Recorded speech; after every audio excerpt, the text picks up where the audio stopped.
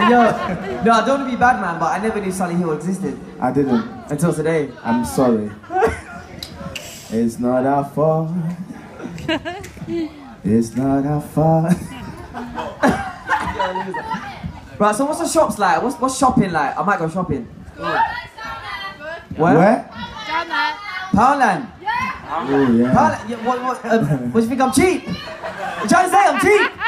Okay, You want that TK Maxx? Okay. Okay, cool. Poundland. Poundland. Poundland, you know. Listen, I don't know about you yet, but listen, you find the best bargains in Poundland. They got Wait, hold What on. you know about balloons? What, don't no one shop in Poundland?